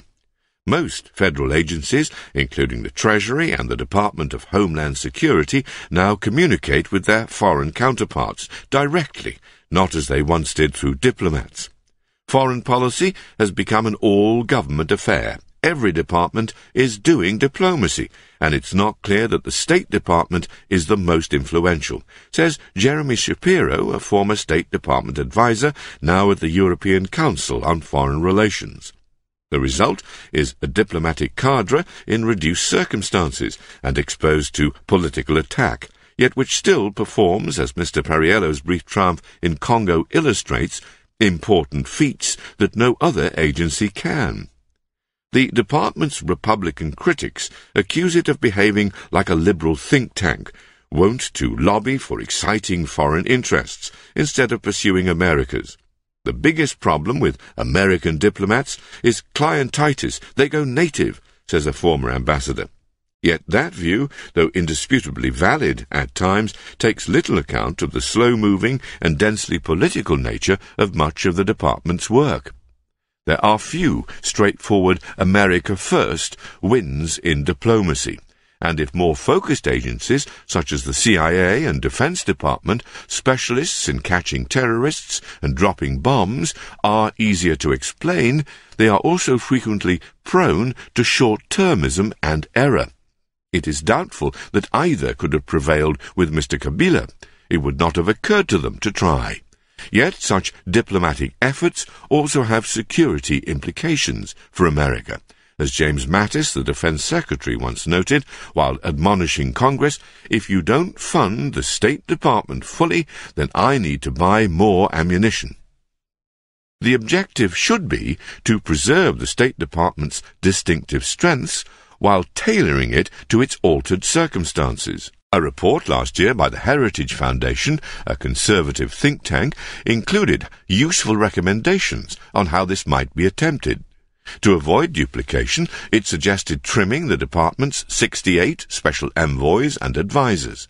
To obtain better value for money, it proposed a review of states' contributions to multilateral agencies, an exercise that led Britain to cut its support for 4 UN agencies. To counter some of the damaging effects of the Internet, it recommended increasing public diplomacy, which the State Department could do with in America, as well as abroad, to counter its poor standing compared with the country's lionized soldiers.